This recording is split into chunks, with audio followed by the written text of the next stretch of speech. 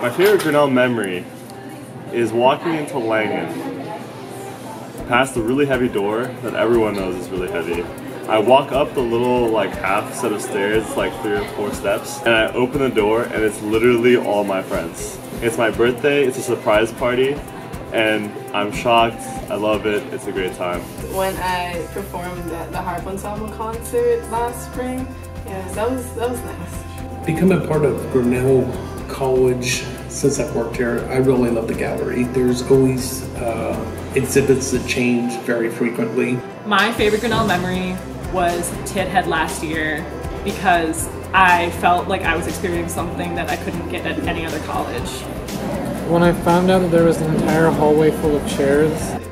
Chair hallway!